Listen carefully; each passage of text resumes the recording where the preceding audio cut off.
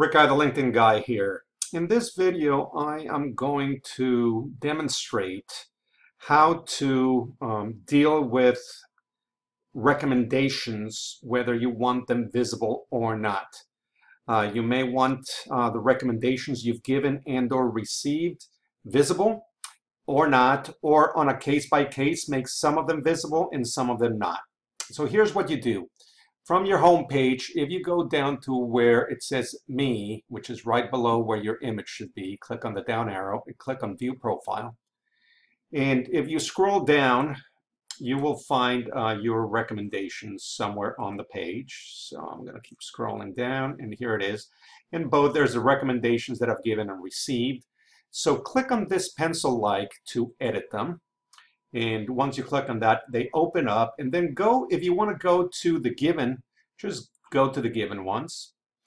And you'll see that I have all these recommendations that I've given. And on the right-hand column, you see how to display on your profile.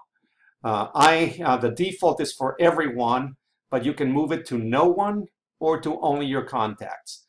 I'm going to just put on no one for right now. And then all you got to do is exit this, which I'm going to do. And then when you go back to it, if you go back to, you're going to see that no one is going to be able to see the recommendations that you have given. Let me go back to that page. Here it is.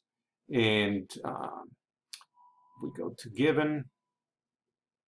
Here it is. So you don't have to save it or anything. Once you change it, I'm going to change this one back to everyone. And then people will be able to either see or not see depending on what setting you selected. The same thing on the received. Okay, if you want to look at the receive, what you do is you can, with a check mark, it means that is showing on your profile. If you uncheck it, it will stop being displayed on your profile. So that's it for this video. If you have any questions, feel free to reach out to me, and I will do what I can to answer them. My email address is thelinkedinguy@gmail.com. Enjoy an extraordinary day. Bye-bye.